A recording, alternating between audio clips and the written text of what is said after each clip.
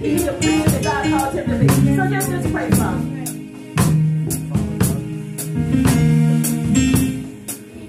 Father God, in the name of Jesus, as I lay hand on my son Daniel, just as it were, when it was time for him to be born, death was trying to keep him back. Just like Moses, and more than all, like Jesus. But God said, not so. And the church began to pray, and Daniel came.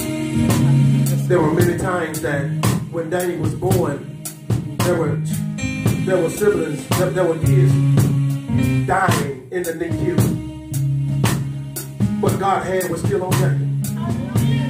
Amen. And as I lay hands on my son and I impart unto him what God has given to me, what Daniel doesn't know was that when before he was born, my late mother, who was a mother in Zion, we were talking about what should we name him. And the Lord spoke to my mother and said, Daniel. And an unction came in my spirit, and God said, that's so. Because Daniel was in the lion's den. Yes. But because he knew God, the lion laid down. And Daniel stood up. Amen. In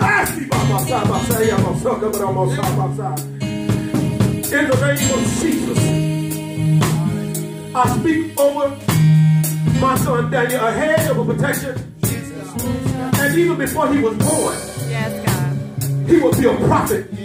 Before he was conceived in his mother's womb, and he would speak what thus saith the Lord. And as we lay our hands on him, he shall speak.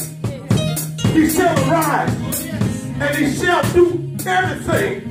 It shall come to pass that God has spoken into my heart, that it shall be so. Amen. The gates of hell shall not prevail. Nothing shall touch him. Nothing shall come near his dwelling.